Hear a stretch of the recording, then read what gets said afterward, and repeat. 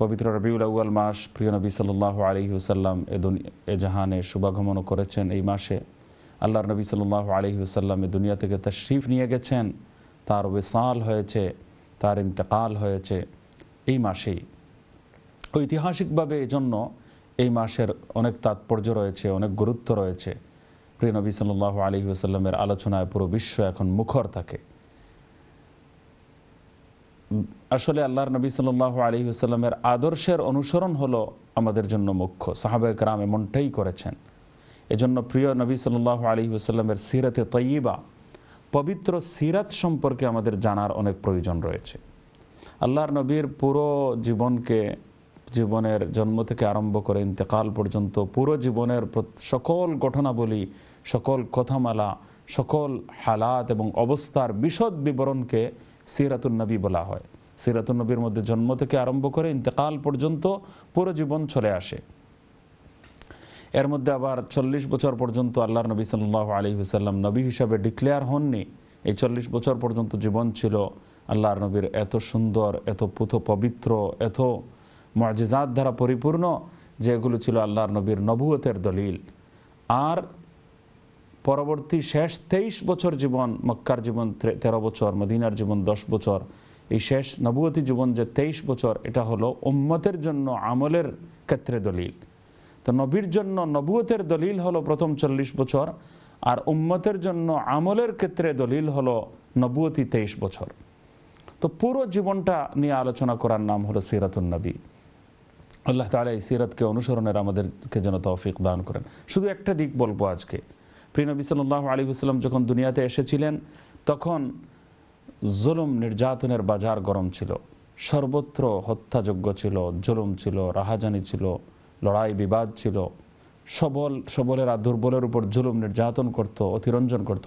আজকেও আপনি সারা বিশ্বের মধ্যে দেখবেন, যেখানেই সবল দুর্বলের উপর জুলুম করছে, যেখানেই বড় ছোটর উপর জুলুম করছে, যেখানেই বস তার অধীনস্থদের উপর জুলুম করছে, সর্বত্র একটা অত্যাচার, অতিরঞ্জন, জুলুম, বাড়াবাড়ি আমরা লক্ষ্য করি।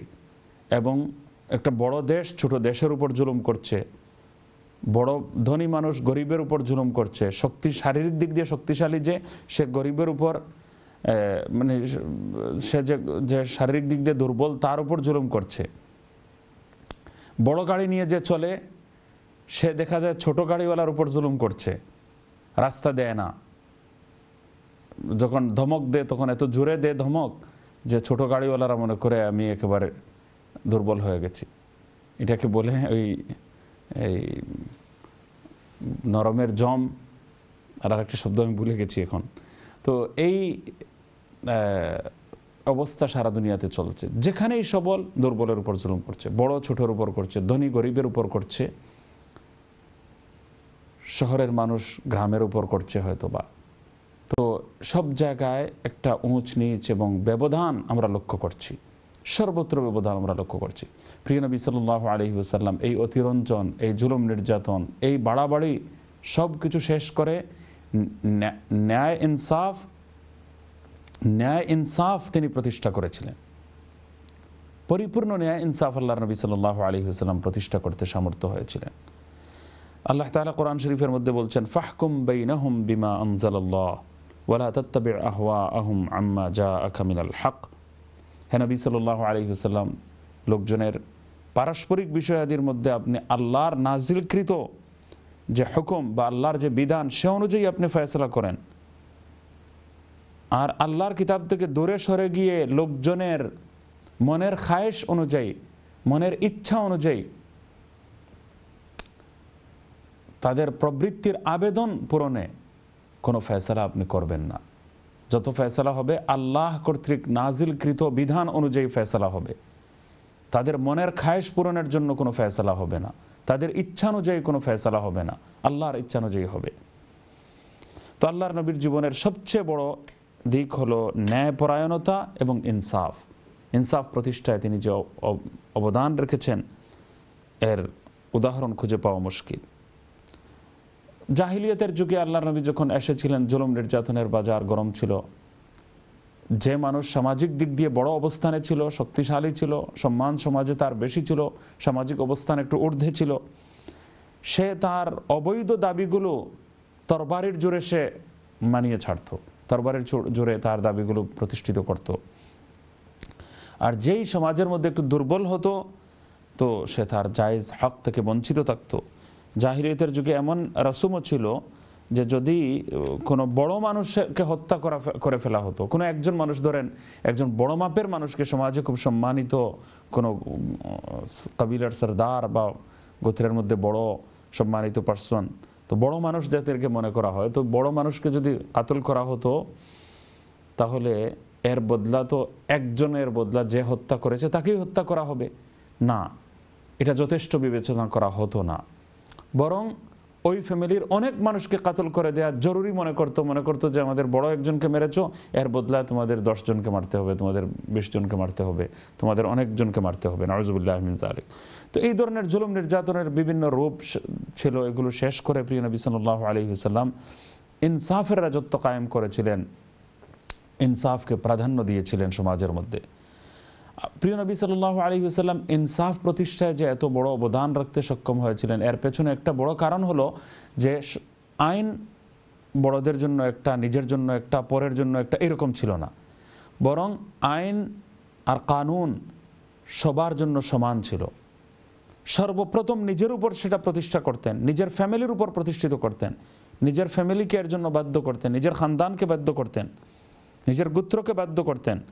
কারোর জন্য কোনো তফাৎ নাই যে আমি বড় ফ্যামিলির কুরাইশের কেউ যদি কোনো অপরাধ করে তাকে মাফ করে দেওয়া হবে, বা অমুক আইনের প্রয়োগটা কুরাইশের ক্ষেত্রে ভিন্ন আর অন্যদের জন্য ভিন্ন, এমন নয়, বরং এর প্রয়োগটা সবার ক্ষেত্রে সমান ছিল। আল্লাহর নবী সাল্লাল্লাহু আলাইহি ওয়াসাল্লাম বিদায় হজের ভাষণে মানবাধিকারের কত সুন্দর নীতিমালা বর্ণনা করেছেন যে আজকে মানবাধিকারের ক্ষেত্রে দুনিয়া যতই অগ্রগামী হোক না কেন, যতই ফিলসফি এবং দর্শন পেশ করুক না কেন, কিন্তু আল্লাহর নবী সাল্লাল্লাহু আলাইহি ওয়াসাল্লাম বিদায় হজের ভাষণে যে কথাগুলো বলেছেন এর ঊর্ধ্বে দুনিয়া এখনো যেতে পারেনি, কখনো যেতে পারবে না।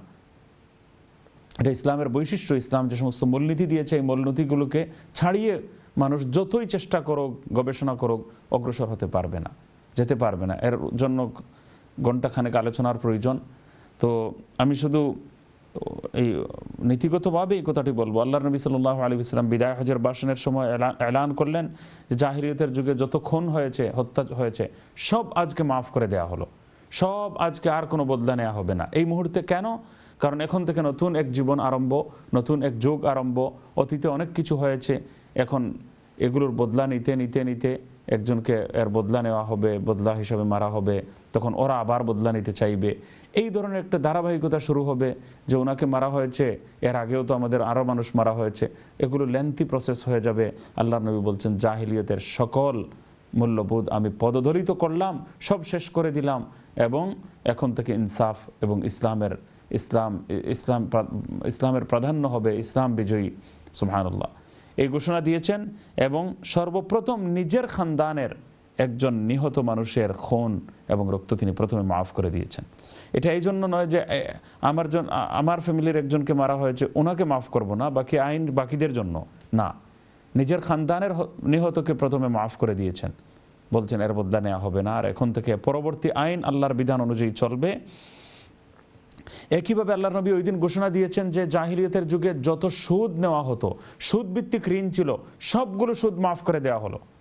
যে চক্রহারে সুদের যে পরিমাণটা গ্রামের সুদগুলো হয়ে থাকে, নাউযুবিল্লাহ, একজন মানুষ বিপদে পড়েছে, মারাত্মক বিপদে পড়ে ঋণ নিয়েছে, এক সপ্তাহ পরে বলে ওইটা 100% ডাবল হয়ে যাবে, এরপর আরও এক সপ্তাহ গেলে 200% হয়ে যাবে। এইভাবে সামান্য ঋণ হয়ে যায় লক্ষ লক্ষ টাকা, পরে গরিব তার বিঠে মাটি সব কিছু বিক্রি করেও শেষ করতে পারতো না। এটা জাহিলিয়াতের যুগে চক্রহারে যে সুদ নেওয়া হতো, আর গরিবের উপর জুলুমের মানে মারাত্মক জুলুম করা হতো, ভয়াবহ জুলুম করা হতো। এর নিষেধাজ্ঞা কোরআন শরীফের মধ্যে আলাদাভাবে এসেছে, লা তাকুলুর রিবা আদআফাম মুদাআফা। আল্লাহর নবী ওই দিন ঘোষণা দিয়েছেন, কিন্তু সর্বপ্রথম যে সব সুদ খতম করে দেওয়া হলো, কিন্তু প্রথমেই নিজের আপন চাচা হযরত আব্বাস রাদিয়াল্লাহু তাআলা আনহুর অনেক বেশি সুদ ছিল। উনি যদি এই সুদগুলো নিতেন তো অনেক লক্ষ লক্ষ কোটি কোটি টাকার সুদ ছিল, ওই সব সুদ আগে তিনি ক্ষমা করেছেন, যে নিজের খানদানের উপর এই আইনটা প্রথমে প্রয়োগ করেছেন। তো এইভাবে প্রিয় নবী সাল্লাল্লাহু আলাইহি ওয়াসাল্লাম এক সময় এক বড় ফ্যামিলির, বড় গোত্রের সম্মানিত গোত্রের এক মহিলা চুরি করে ফেলেছিল, আর চুরি মানে প্রমাণিত ছিল। তো প্রমাণিত হওয়ার কারণে হাত কাটার বিধান চোরের ক্ষেত্রে রয়েছে। তো সামাজিক মর্যাদা অনেক বেশি। তো এখন ওই ফ্যামিলির আর ওই গোত্রের মানুষ যারা, তারা হযরতে উসামা বিন যায়েদ রাদিয়াল্লাহু তাআলা আনহুকে সুপারিশ করল যে আল্লাহর নবীকে বলেন যে ওই সামাজিক বেশি মর্যাদা, এটার প্রতি লক্ষ্য রেখে এই মহিলার জন্য শাস্তিটা যেন মাফ করে দেওয়া হয়। এই সুপারিশ করার পর আল্লাহর নবী সাল্লাল্লাহু আলাইহি ওয়াসাল্লাম মারাত্মকভাবে রাগান্বিত হয়েছেন। প্রিয় নবী সাল্লাল্লাহু আলাইহি ওয়াসাল্লাম অসন্তুষ্টি প্রকাশ করেছেন এবং বলেছেন যে আল্লাহর হদ এবং আল্লাহ তাআলার যে হুদুদ আর আল্লাহর পক্ষ থেকে যে শাস্তির নির্ধারণ করা হয়েছে, এই ব্যাপারে তোমরা এটা শেষ করার জন্য সুপারিশ করছো। এরপরে আল্লাহর নবী সবাইকে ডাকলেন, সমাবেশ ডাকলেন। তো সমাবেশের মধ্যে আল্লাহর নবী সাল্লাল্লাহু আলাইহি ওয়াসাল্লাম খুতবা দিলেন, বক্তব্য রাখলেন এবং বললেন যে তোমাদের আগের যুগের লোকজন এজন্যই ধ্বংস হয়েছে, বিনষ্ট হয়েছে যে তাদের মধ্য হতে যদি শক্তিশালী, সামাজিক দিক দিয়ে শ্রদ্ধার পাত্র বড় মানুষ যদি কেউ চুরি করত, তখন তাকে মাফ করে দেওয়া হতো, ক্ষমা করে দেওয়া হতো, শাস্তি প্রয়োগ করা হতো না। আর যদি দুর্বল কেউ চুরি করতো তাকে শাস্তি দেয়া হতো। আল্লাহর কসম খেয়ে বলছি, আমি মুহাম্মাদের মেয়ে ফাতেমাও যদি চুরি করে, তাহলে সেই ফাতেমার হাতও আমি কেটেই ছাড়বো, হাত কেটেই ছাড়বো। আইন আমার জন্য একটা, আমার ফ্যামিলির জন্য একটা, আমার মেয়ের জন্য একটা, আর অন্যদের জন্য একটা। তোমরা কিসের জন্য সুপারিশ করছো?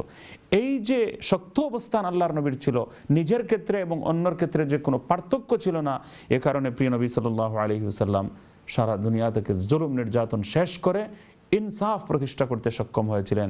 ইনসাফ প্রতিষ্ঠায় প্রিয় নবীর সাফল্যের মূল একটা চাবিকাঠি ছিল যে আইনের ক্ষেত্রে কোনো তারতম্য ছিল না, কোনো পার্থক্য ছিল না, নিজ এবং পরের মধ্যে কোনো বেশকম ছিল না। আজকে সারা দুনিয়ার মধ্যে সব কিছু আছে, সংবিধান আছে, আইন আছে, সব কিছু আছে, কিন্তু আইনের প্রয়োগের বিষয়টি যদি দেখা যায়, সারা দুনিয়াতে দেখবেন বড়দের জন্য আইন একটা, ছোটদের জন্য একটা, ধনীর জন্য একটা, গরিবের জন্য একটা, শাসকদের জন্য একটা, জনগণের জন্য আরেকটা। তো প্রভাবশালী যারা তাদের জন্য একটা, আর দুর্বল যারা তাদের জন্য আরেকটা। তো এই দ্বিমুখী নীতি এবং ডাবল স্ট্যান্ডার্ডের কারণে দুনিয়াতে ইনসাফ প্রতিষ্ঠা হচ্ছে না। আল্লাহর নবী নিজের উপর, নিজের ফ্যামিলির উপর আইনকে সমানভাবে প্রয়োগ করে দুনিয়াতে ইনসাফ প্রতিষ্ঠা করতে সক্ষম হয়েছিলেন।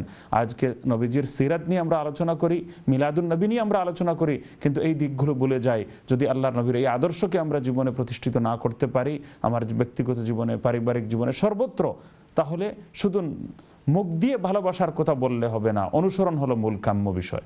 আল্লাহ তাআলা আমাদেরকে বুঝার, আমল করার তৌফিক দান করুন।